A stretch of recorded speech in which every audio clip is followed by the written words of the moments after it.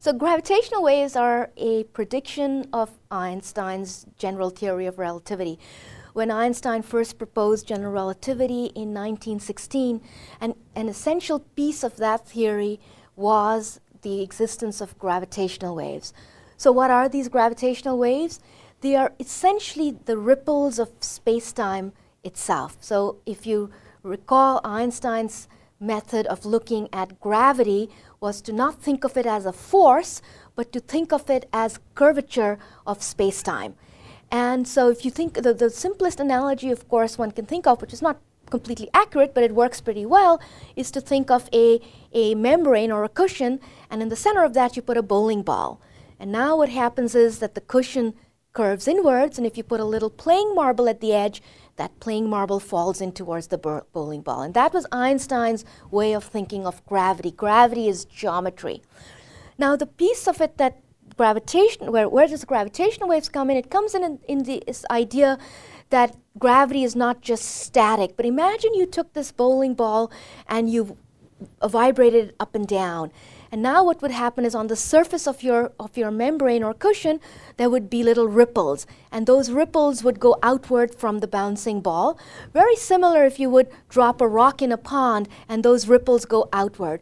So gravitational waves are essentially radiated by very massive objects when those mass distributions or those objects accelerate.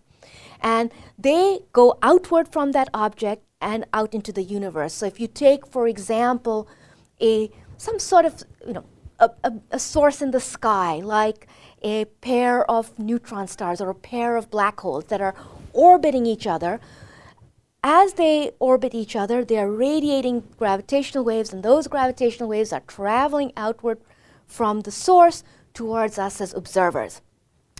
So the research that I'm involved in is called the Laser Interferometer Gravitational Wave Observatories. That's a very long mouthful, but just in short, we call it LIGO.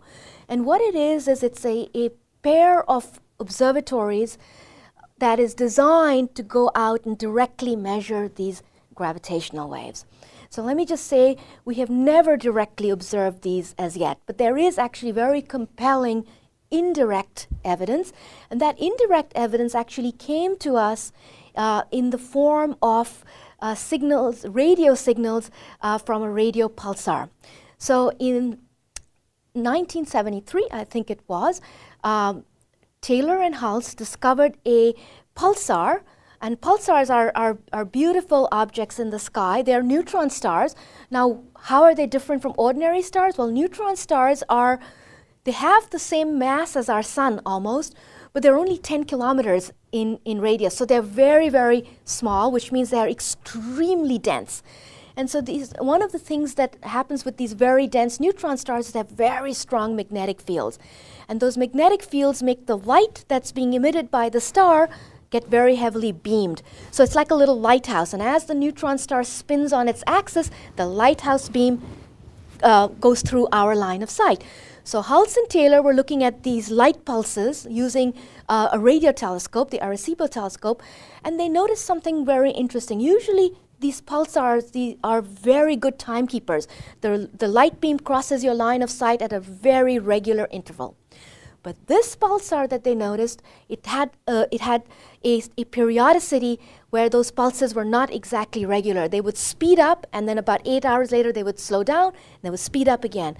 And when they looked at this system more carefully, they realized that this pulsar was part of a binary system. It had a companion star, and those two stars together were in a very relativistic orbit with each other. They were very close to each other, and their gravity is so strong that they were a relativistic system. And if they're a relativistic system, then by Einstein's theory, they should be radiating these gravitational waves. So they actually measured the rate at which these two pulsars, over many years by the way, the rate at which these two pulsars were getting closer to each other. These two, well actually only one was a pulsar. This pulsar and its companion were getting closer to each other. And by measuring the rate at which they get closer to each other, they could then calculate how much energy is being lost by that system. Now where does that energy go? It gets carried away by the gravitational wave.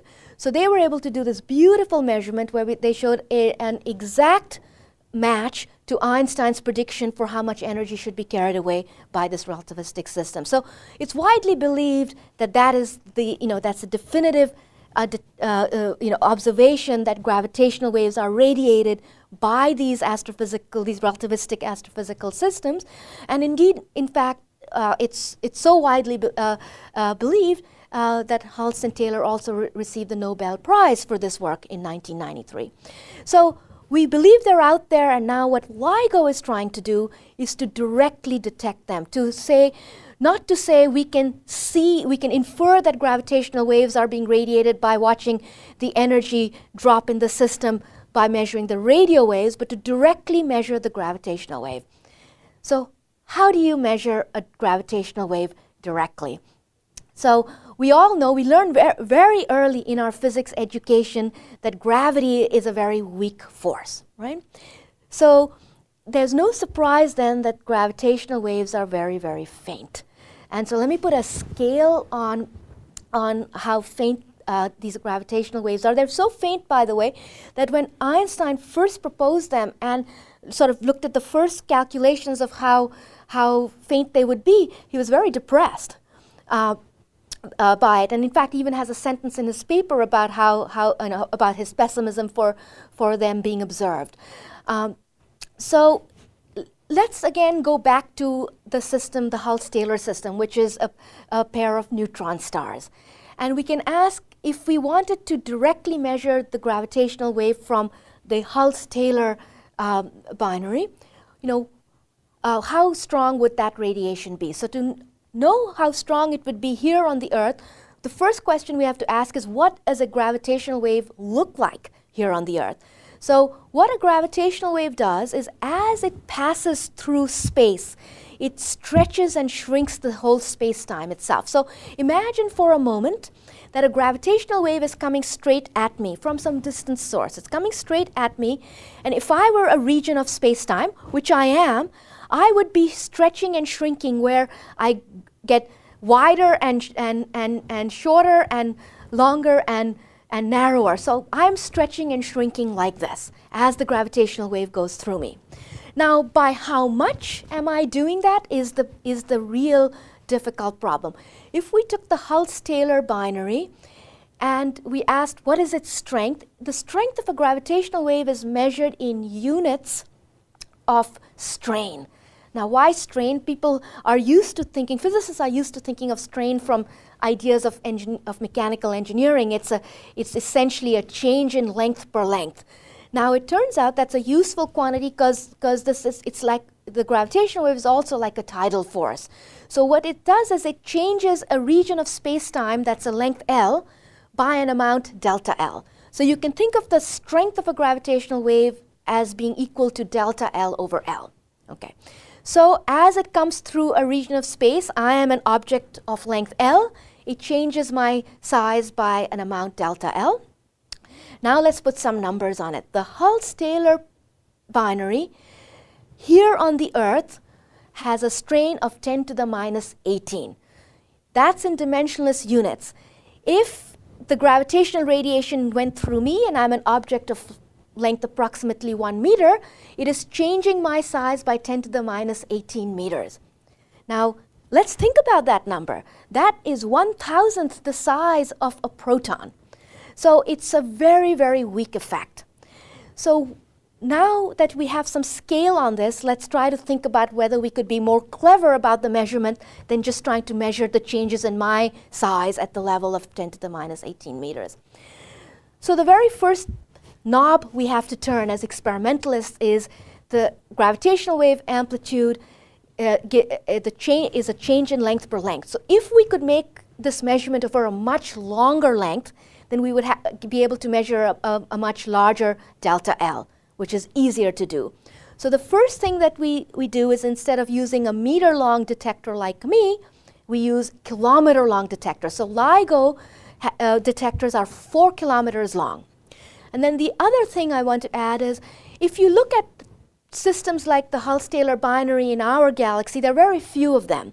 So if you want to really start to do astrophysics with these systems and measure many of them, then you want to be able to look further out than our own galaxy. So we set ourselves the goal of being able to, for the first phase of LIGO, being able to look out to the Virgo cluster. A binary neutron star system in the Virgo cluster is about 1,000 times farther than the one in than the Hulse-Taylor binary. So we're allowing ourselves to see 1,000 times farther out. And then the strain that we wish to measure goes down to 10 to the minus 21. So the goal of LIGO is to try to measure gravitational wave strains at the level of 10 to the minus 21 using kilometer-long detectors. Now, what does that mean in terms of what is the relative distances we have to, displacements we have to measure? The relative displacements we have to measure then correspond to about 10 to the minus 18 meters. So, we're still trying to measure something at the level that's 1,000 times smaller than a proton, but now instead of using a lousy detector like me, we're using a very sophisticated interferometric detector. So let's talk about how LIGO works and how it makes this measurement. So the very simplest principle of the measurement is, imagine for a moment that I have a laser and I have a mirror, and in the case of LIGO, that mirror is sitting 4 kilometers away from the laser. And I have a really, really good clock. So all I do is I shine the laser light on the mirror, the light reflects off the mirror and comes back to me, and I have a really good clock that can tell me how long it took the light to travel that distance. Now if a gravitational wave comes by, that distance changes, and my clock will measure a different time. And that's the principle of our measurements. If you conceptually boil it down to how to make such a measurement, we have only 2 really difficult things to do. The one is we have to make our mirror so still, more still than 10 to the minus 18 meters, so that its motion is dominated by the passing gravitational wave and not by everything else that tries to shake it. So that's our first really difficult task. And then the second piece of it is, it's really quite useless to have such a still mirror if you don't have a way of measuring that small motion. And for that we have to also prepare very carefully an optical readout system. So we have to do interferometry. We use the laser light as a meter stick for measuring the position of the mirror. And so it's those 2 things that we do, and when we put it all together in these enormous kilometer scale observatories, the LIGO observatories, and there is a European partner, the Virgo Observatory. When we put this all together, we have now begun to explore the universe, looking for gravitational waves and the information they will carry.